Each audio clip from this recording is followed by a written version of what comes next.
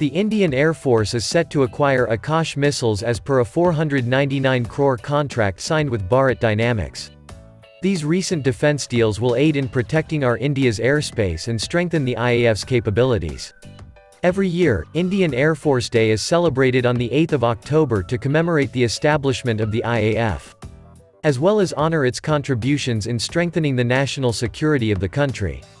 The Indian Air Force came into existence as a supporting wing of the UK Royal Air Force in 1932 and will celebrate its 89th Foundation Day this year.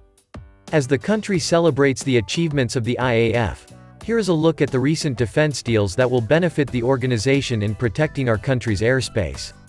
24 Mirage 2000 aircraft. The Indian government recently inked a deal to buy phased-out Mirage 2000 aircraft from the French Air Force. The deal was signed to improve the spares and airframe capability to help improve the serviceability of the around 50 Mirage 2000 in the Indian fleet. The contract has been signed for the force to acquire 24 Mirage aircraft.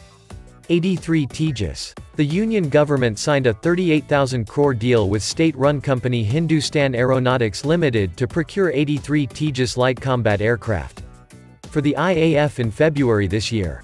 The Tejas aircraft is a highly agile multi-role supersonic fighter aircraft. The single-engine aircraft is capable of operating in high-threat air environments. 56 C-295 Airbus. The IAF is set to gain 56 C-295 medium transport aircraft as the government signed a deal with Airbus Defence and Space, Spain, in September. The IAF fleet will receive 16 aircraft in flyaway condition within 48 months, while a consortium of the Airbus Defence and Space and Tata Advanced Systems Limited will manufacture 40 planes in India within 10 years of signing the contract. The C-295 transport plane will replace the IAF aging fleet of Avro 748 planes. It can also be used for tactical transport of up to 51 paratroopers or 71 troops.